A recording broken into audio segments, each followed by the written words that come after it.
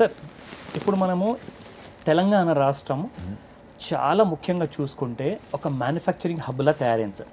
అంటే మనం సౌత్లో చూసుకుంటే అది ఐటీ రంగంలో కానివ్వండి, ఆర్ ఈవెన్ బయో సైన్సెస్లో కానివ్వండి, మాలిక్యులర్ డెవలప్మెంట్, దాంతోపాటే మన in fact vaccination, we have become the hub are vaccination manufacturing.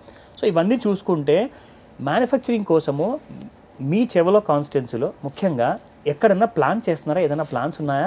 ఒకసారి మీరు గెలిచిన తర్వాత దీనిపైన మీరు వర్క్ చేయదలుచుకున్నారా? ఇండస్ట్రీ ఒకటేమో కేంద్ర ప్రభుత్వం తీసుకొస్తుంది. మొన్న ఫుడ్ ప్రాసెసింగ్ జోన్ అంటే అది ల్యాండ్ స్కామ్ జరిగింది. దాంట్లో ఆరోపణలు ఉన్నాయి ఈ వ్యక్తి అన్ని ఇన్వాల్వ్ అని, మోమిన్పేట్ దగ్గర అనుకుంటా. కానీ ఎస్, నేను మా focus is on small and medium industries, not on large industries. Very good. Large industries have a lot of problems and just investment చూసుకుంటే పెట్టుబడి ₹1,00,00,000 లార్జ్ ఇండస్ట్రీ, 1,000 కోట్ల ఇండస్ట్రీలో 1,000 కోట్లు పెట్టుబడి పెడతారు. దానికి కోటికి ఒకటే ఉద్యోగం వస్తుంది, అంతే. 1,000 కోట్లు పెడితే ఒకటే. మీడియం ఇండస్ట్రీలో 100 కోట్ల ఇండస్ట్రీ లేకుంటే 30 కోట్ల ఇండస్ట్రీ, 100 కోట్ల ఇండస్ట్రీ పెడితే 1 కోటి ఇన్వెస్ట్మెంట్కు 2 ఉద్యోగాలు వస్తాయి, అంటే 200 జాబ్లు వస్తాయి. కరెక్ట్. ఇంకా చిన్న మైక్రో ఇండస్ట్రీ ₹1,00,00,000 పెడితే 10 ఉద్యోగాలు వస్తాయి. ఓకే. అయితే the employment starts increasing and it will be much more local industries. పెద్ద ఇండస్ట్రీస్ పెడితే ఇక్కడ మ్యానుఫ్యాక్చర్ చేయాలి, దునియా మొత్తం పంపించాలి. రా మెటీరియల్స్ దునియా మొత్తం నుంచి ఇక్కడ రావాలి. సో లోకల్ ఇండస్ట్రీస్ ప్రోత్సాహం very important. Small, micro, medium. నేను ఇండస్ట్రీ కమిటీలో ఉంటిని. So and I went all over India on this parliament ఉన్నప్పుడు. So developing small, micro and medium industries, even KV, khadi and village industry, KVIC, అది చాలా చాలా ముఖ్యం. ఇదైతే కేవీఐసి అయితే మొత్తం తెలంగాణ అయితేనే అయితే లేదు, అదే కేరళలో చాలా బ్రహ్మాండంగా. అంటే దాని ఇన్వెస్ట్మెంట్ ఎంత ఉంటుంది అంటే ₹20,000 ఉంటుంది. ఉదాహరణగా 20,000 ఇద్దరికి ఉద్యోగం వస్తుంది. అదేమో ₹1,00,00,000 పెడితే ఒక్కరికి ఉద్యోగం వస్తుంది, ₹20,000 అయితే. ఉదాహరణగా ఎన్నో ఉన్నాయి స్కీమ్స్. ఇదేంది ఒకటి కేరళలో, ఇప్పుడు వయనాడ్, అక్కడ పోయిన ఉంటుంది నేను. అక్కడ గుట్టలలో కొంచెం గుట్టలలో చాలా పేదోళ్ళు ఉంటారు. అండ్ హ్యాచరీస్ అంటే గుడ్లు తీసుకొని దాన్ని హ్యాచింగ్ చేసి చిన్నవి, దానికి ఓన్లీ 20,000 ఇన్వెస్ట్మెంట్. ఆ చుట్టుపక్కల గ్రామాలలో చికెన్స్, కోడిపిల్లని అమ్ముతారు. సో దానికి ఇద్దరికి ఉద్యోగం వస్తుంది. నాట్ బిగ్ ఇది. అట్లనే బీ కీపింగ్ అని, లేకుంటే సిల్క్ వర్మ్ గ్రోయింగ్ అని, ఇటువంటివి అయితే తెలంగాణ మొత్తం ఖతమైనాయి. ఇంకా కర్ణాటకలో అంతా ఉంటాయి, కేరళలో ఉంటాయి, ఎంతో అంటావు, తమిళనాడు, కానీ తెలంగాణ లేనే లేవు. సో ఈ చిన్న బిజినెసెస్, చిన్న industries are much more important.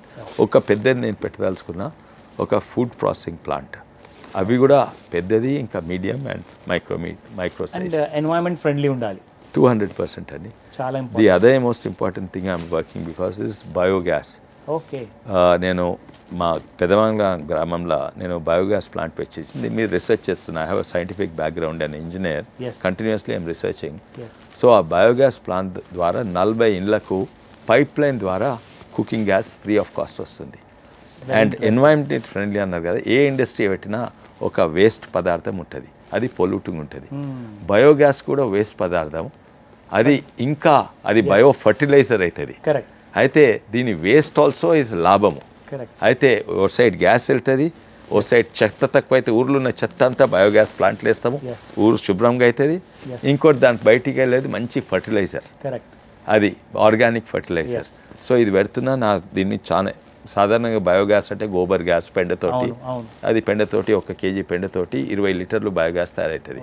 కానీ 1 కేజీ అగ్రికల్చర్ వేస్ట్ తోటి 200 లీటర్ బయోగ్యాస్ తయారవుతుంది. అయితే నేను పార్లమెంట్లో 10 సార్లు మాట్లాడినా అండ్ యాక్చువల్లీ ప్రాక్టికల్ చేస్తున్నా. అండ్ దీంతో ప్రతి ఊరు వాళ్ళ అవసరం ఉన్న కుకింగ్ గ్యాస్ తయారవుతుంది, బై ప్రోడక్ట్ బయో ఫర్టిలైజర్ అవుతుంది. అయితే ఆ ఉద్యోగాలు దొరుకుతాయి ఊర్లో.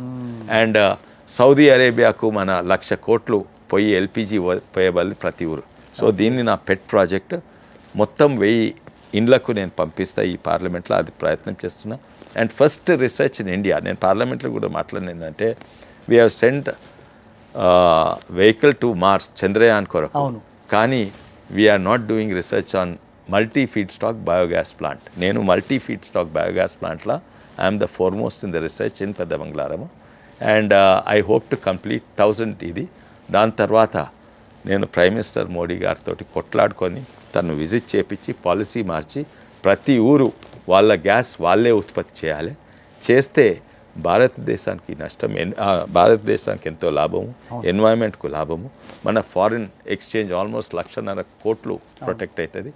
This is my pet project. Very true sir. ఎందుకంటే ఇలాంటి సస్టైనబిలిటీ గురించి ఆలోచిస్తేనే చెవెల్లా లోక్సభ కాన్స్టిట్యున్సీ ఒక మోడల్ కాన్స్టిట్యున్సీగా తయారవుతుంది. నిజంగా it will become a big research hub.